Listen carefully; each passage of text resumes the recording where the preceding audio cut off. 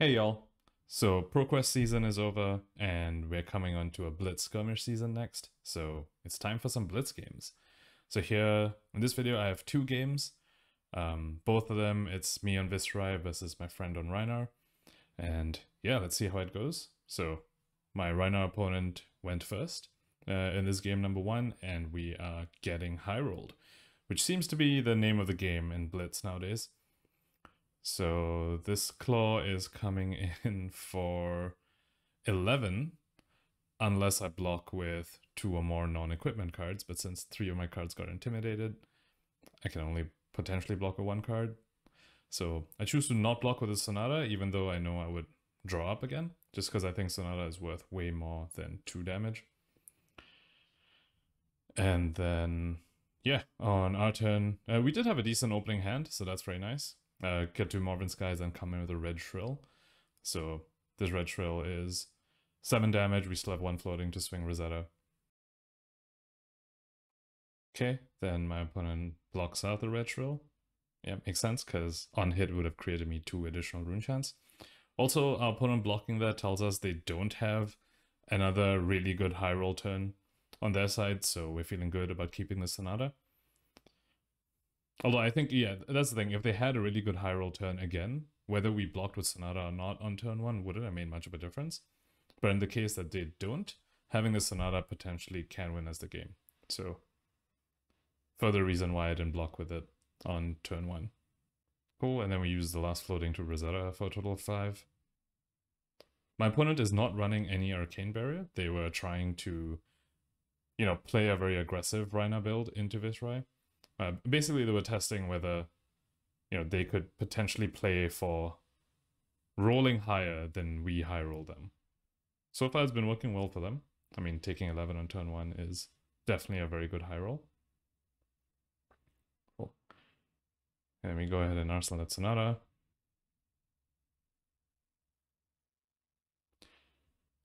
Alright, and then we draw up into Moderate Tide, Rebel, and Runeblood, so we're feeling really good. So looking at this hand, the ideal thing I would like to do is Moderate Tide, and then play Become the Arknight, and actually not discard anything to it. The whole point is just to create 2 rune chance of a Viserai. Pop the Quill hand. Now we're at 5 rune chance. And then pop Skeletor and play the Sonata from Arsenal, pitching a Spellblade Assault into it as well. Probably just 1 from the Spellblade Assault, so we're floating 2. That means we reveal 6 cards from Sonata, and we hold on to the Revel in Runeblood to activate with Creepers to get an action point back, in case, we find a 9th blade, or like just a really big attack from the Sonata that doesn't naturally have go again. So that's what I want to do. I'm hoping I can just use my Fridge to survive what my opponent's going to do. I have 4 block, not counting Creepers. And with 2 cards, it's unlikely my opponent can present lethal anyway, so. Okay. Then they pop Cross Trap and Goliath Gauntlet and come in CNC for 8. So that definitely puts a wrench in my plan.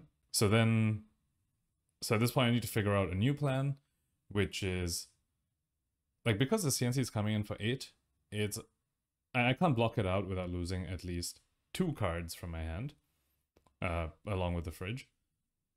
So at that point, I figure it's probably better to actually just lose the Sonata in my arsenal, and then use Become the Arknight to find Sonata. Yep, so that's exactly what I do. I just block with my 2, my Skullcap and Skeletor. Just block 4 of it, lose my Sonata. I get my Skullcap value now while I'm still lower than my opponent, and I'm going to pop Skeletor on my turn, so also get that value. Okay, then you go Mordred, and we use Become to find Sonata, since the one in Arsenal got destroyed.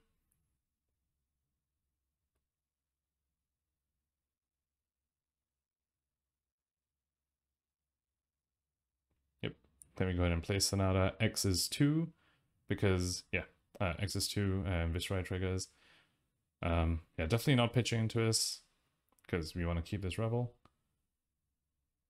X is 2, so we reveal 5 cards, and we get 2 attacks from it, so that's very nice. Opponent takes 2 Arcane.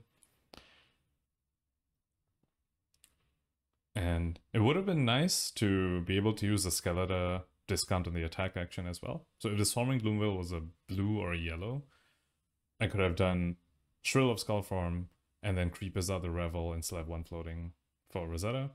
But because I didn't, I need to rely on the Go Again from Swarming Gloomveil, and then pitch my red Shrill to come with the Rosetta.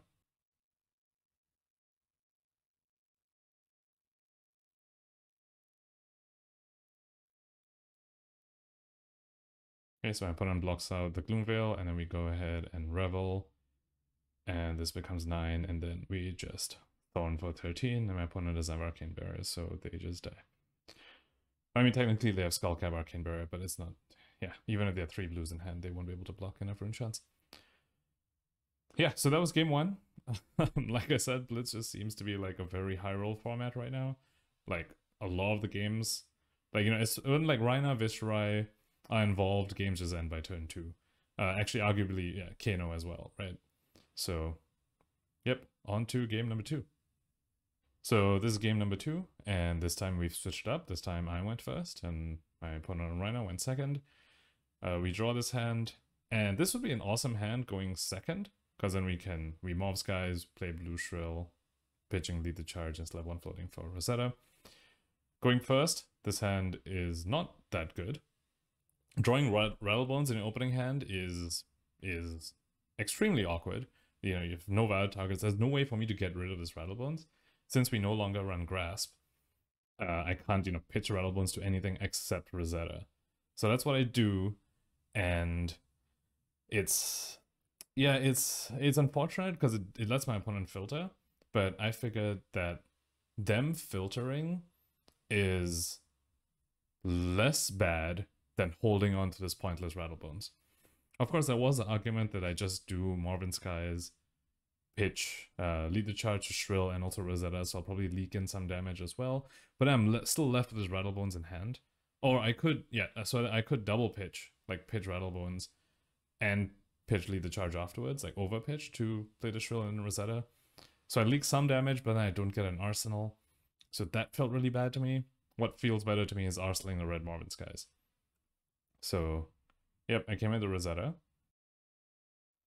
And my opponent actually decides not to block it. So, yeah, well, I guess, yeah, now I regret, you know, not doing the Morven Skies Shrill of Skullform line. Clearly my opponent has like a god hand they want to keep. So, yep, starts with a red barraging. That sounds about right.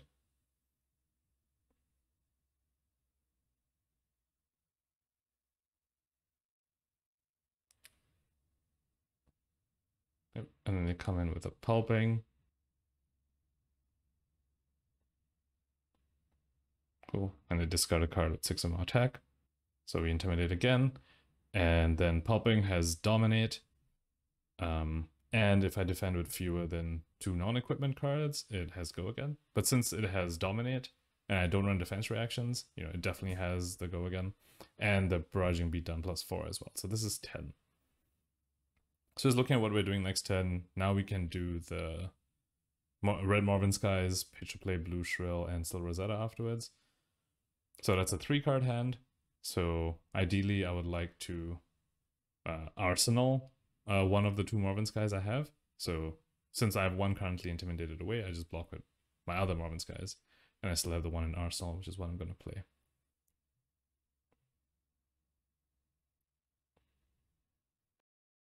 Yeah. And then my opponent forgoes their arsenal to claw me, which is definitely quite aggressive, but they pitch a reckless swing, which I guess they didn't think would matter. So, yep. Yeah. So I'm feeling quite alright at this point. Like my opponent didn't get an arsenal, so I was just playing off the top 4 cards of the deck. Even though I didn't, a blue Shrill, it's alright. Obviously some red attack would have been nicer. And my opponent just takes this. So that's actually terrifying because they just let me get 3 extra rune chance. Unfortunately, there's no way I can punish this. So potentially, you know, if they were 2 life lower, what I could do is just play this Morven Skies from my hand to get an extra rune chant of Viserai and pop Quill Hand, bringing me up to 7 rune chants. So then when I swing the Rosetta, it's lethal. So I force a card on my opponent's hand. Unfortunately, yep, they weren't low enough for me to do that. And yep, all is explained when they start with a Blood Rush Bellow. Yep. they go ahead and discard swing big. We get intimidated, they draw 2.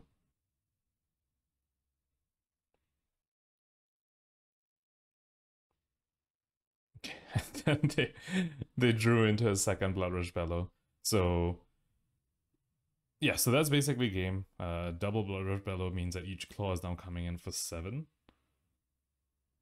So yeah, that's not even counting any other attack they might have still with the Heart Edge Cross Trap. So yep, they activate a Cross Trap. They do that first so that the chain doesn't break. Like if they swing with claws and then pop the Cross Trap, you know, the chain gets broken, which would potentially let me block again with Skeletor. But they're good players, so you know they do it first and then they do the double claw. I take the first claw because then my Skull Cap is active, and now I can block with it. Although, I mean, you know, they just do one more attack after this and we're dead. So still, I mean, still good to be efficient, even if you know you're about to die.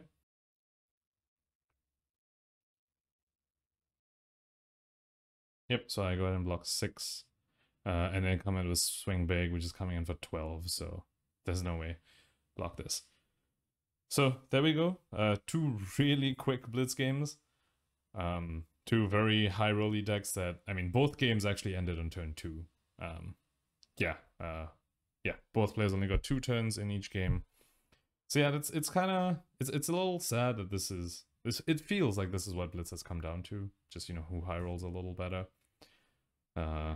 Yeah, cards like Vexing Quill Hand, obviously just, it's insane in Blitz. I mean, arguably it's insane in CC as well. But yeah, in Blitz, you know, it's amplified because these players just at 20.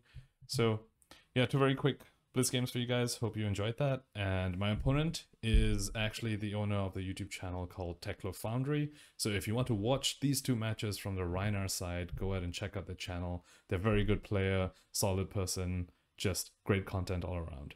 So yeah, thank you guys for watching and hope you enjoyed it.